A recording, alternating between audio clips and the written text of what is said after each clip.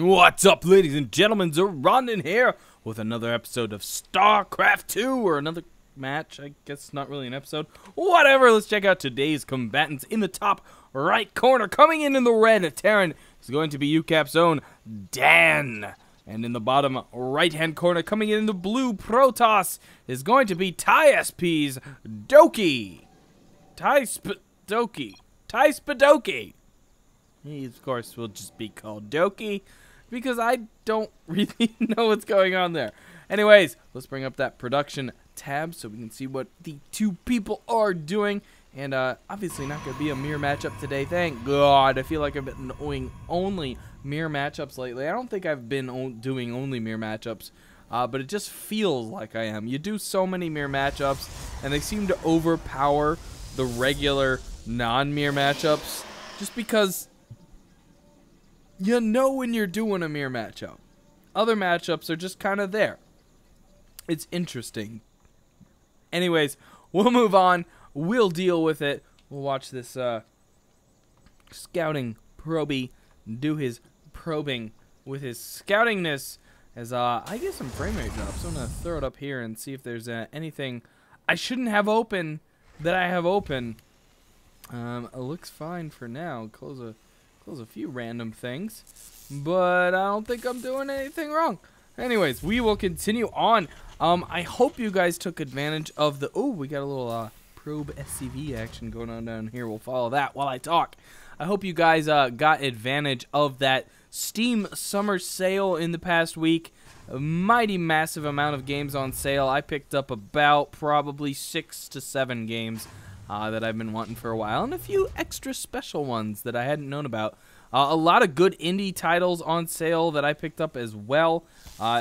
Steam is always good for those indie titles. Really nice products on Steam. I can't recommend them enough. Obviously not Starcraft though, so let's keep to the Starcraft because that's better. Starcraft's #1. Awesomeness as well. Anyways, that probe's not going to die. He's going to finally leave. Dan getting that guy out of there finally. But Doky probably got all the real information he needs, at least for now this early in the game.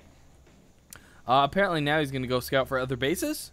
I'm actually not really sure what he's doing with it at the moment. Maybe he's going to set up a proxy pylon over here. That wouldn't be a bad idea. Or even he could block off this third. Definitely going to be going with the proxy pylon as he's throwing it way up in the corner. Not going to be allowing Dan to at least easily find that. Dan's going to have to kind of purposely be like, hey, what's over here? Might be a proxy pylon. Let me take it out. That doesn't seem to be the case here, though, at least for the moment. Dan definitely hitting up a couple Marines there. Obviously not opting for the wall off, as is not always needed or required against Protoss. Both players, no. Just Doky for the moment, sitting on double gas.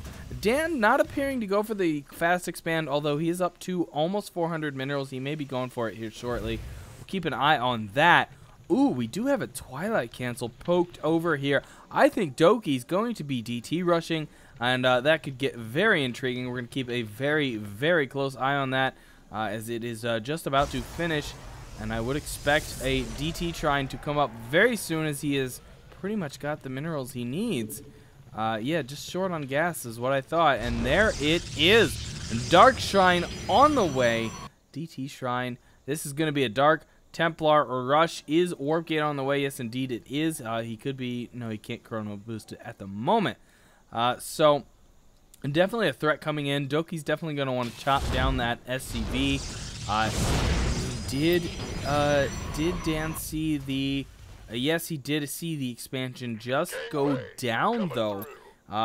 So, it's not a terribly late Nexus. It's a little late, but not like screaming like something's going on late. It's just kind of like maybe he made a weird decision. Maybe he's forgating. I don't really know what's going on kind of idea.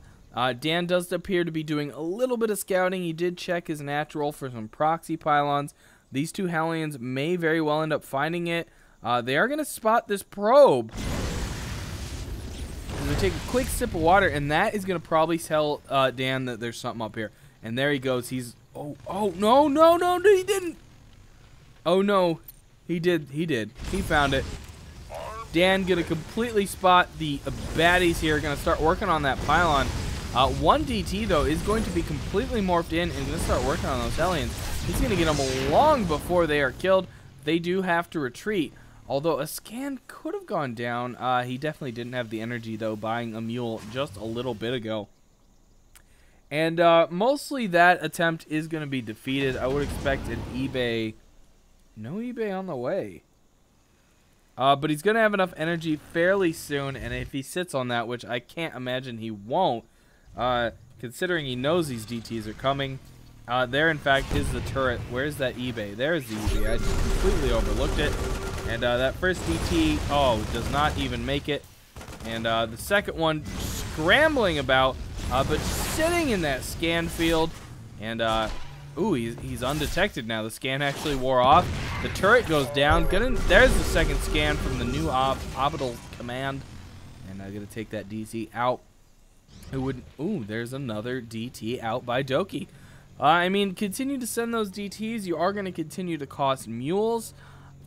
It comes a point where, is it worth it? Isn't it? You don't know. And with this counterattack coming, if Dan makes work of this, if he can really work out a lot of worker kills, he's very well going to make those DT rushes more and more costly. We're going to take out quite a few units here. Everybody's holding position. Oh, no, I cannot imagine. That is what Doky wanted. Quite a few probes went down there. A zealot as well. In fact, the second zealot almost getting killed. Quite a few more probes going down. So many dead units sitting here. And let's pull that. Workers killed up to 20. 20 workers killed by Dan in that attack. Making those Hellions worthwhile and making Doky pay. Absolutely pay for that. Doky is down to 20 probes right now to 34 and mules. Definitely a massive lead right now for Dan. He's just going to reap that economical lead. A few more still warping in the DTs. I'm really questioning what Doky is doing here. Dan gets sliced by a few of those DTs and gets out of there very quickly. An easy scan here could probably take out both of these DTs. I'm guessing Dan doesn't really want to waste a scan at this point. He wants to bring those DTs into his turrets, which unfortunately he does not have it as natural. He's gonna have to throw down that scan, and needs to get a little more DPS on that guy. There he goes. But there are 3 more DTs. So much money going into DTs for Doky. A few zealots a few stalkers and a zealot gonna back this up. SCV's off the line for Dan. He is definitely at a bit of a risk here. Does not want to lose very many of these SCVs, though. Needs to be very careful. Obviously forcing Doky into their feet and not managing to take terribly many more losses. The Widowmine's definitely helping to thin out the herd of that Protoss attacking force. 3 more zealots moving in here. I do not imagine he will attack with a zealot or 3 zealots and a stalker, especially a stalker not at full shields.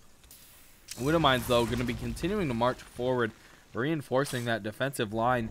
And if he gets a lot more of those on the ramp, is going to make a squishy Protoss force moving up the ramp anytime it tries to attack. Those Widowmines can just be so brutal to troops, especially clumped troops. You just have to be so careful with that. And kind of surprising that bunker was empty for quite a while. Going to fill that up though now, and make sure that doesn't sit empty too long. And oh my gosh, this is a lot of zealots moving in here, and I think the problem is that Doky's just not getting the gas he wants. He's sitting on 2 gas only. Obviously, an expansion of gas worthy. For the moment, Dan's sitting on 2 gas, but having only 2 gas for Protoss is much more devastating than a Terran with 3 gas. That obviously makes more sense than I realized, but such is the case that you gotta throw some more gas in there as Protoss. You really need those funds. What is going on up here? What am I missing? Oh, rock attacks. Oh my gosh. And he takes the opportunity of the rock attacks to move right in, completely surrounding the bunker. The bunker is gone. SCVs into repair. All the Widow Mines have shot off their volleys. Did quite a bit of shield damage. A time bomb going down there, not really doing too much. It's only SCV repairs down just a little bit. That bunker is going to go down. A Raven comes in. He's just getting spot shot all up into more hell. And more Zealots coming in. SCVs back here still doing their thing, waddling about, and suddenly Dan is cracking. A lot of damage going down, and this natural is suddenly in a lot of trouble. Gonna probably need to lift this off very soon. I'm gonna sit it there for a while. He's gonna get this one SCV out, and I assume lift it off here. Actually loading up the SCV. The orbital's taking so much damage. Lift it off. Oh, Zealot's starting to take a bit of damage from the reinforcing Marauders. Unfortunately, that is not enough Marauders to clean this up. Those 4 Zealots could have taken them on, but with the Widow Mines reloading, things are going to get bloody for these Zealots. Oh my gosh, so many Zealots going down to Widow Mines, but they continue to press forward. So many Zealots just on the field, and that charge just being so devastating right now. Really just mitigating that Marauder shell, the concussive shell, just getting right through it. And lots and lots of damage done to both players there, bringing up the units lost, units killed map. 27 workers now killed by Doky, and units killed pretty even, 62 to 67. But Dan definitely holds the line, manages to do it. Obviously, the Widow Mines helped quite a bit. Unfortunately, Dan knows that this is over here and has continued to not be able to take it out. Obviously, sending Hellions to try and take out the pylon just would not suffice, and it continues to persist and continues to be a threat. Obviously, now this proxy pylon is a bigger threat, and moving a Widow Mine into it might help a little bit, but running right past it doesn't help at all. I don't know where that Widow Mine is going. I guess he's going to go scout out the enemy base. This one's going to be equally stupid and just stand around it and be completely ignored by the entire Protoss force. Never mind. Right into the bulk of the army. That Widow Mine definitely could have helped here. And suddenly this force is retreating, and the Widow Mine that was standing up definitely finally meets his end. The Archon going to escape. Nope, not going to escape. And this proxy pylon is going to finally get sniped out. Dan looks like he might have some map control. He's going to go for that north structure, or is he going to continue to chase this army? I don't think he even knows at the moment. Gonna lift up a couple Hellbats and warp off with that, or jet off, or what is this even called? Ignite afterburners off. That doesn't sound quite as good as just warp off. Anyways, he's gonna set to the races and go sit there. No, there he is. He is going to do a distraction drop down here while he goes up and takes out the DT Shrine. Absolutely, finally. Oh my gosh, Hellbat's taken out so many probes there. Could have taken out more if those probes had continued to blindly attack for some reason. No real reason to follow that. That is going to die unceremoniously without a challenge. I do not imagine Doky warps anything in there to waste his time. Wow, quite a few DTs there still. I don't know if those have been warped in or they're salvages of a past battle. I would assume he's actually warped them in. He's been getting a lot of Archons, as he's currently sitting on just two for now. But he may be looking to get more, as he is definitely looking to combat this bio army.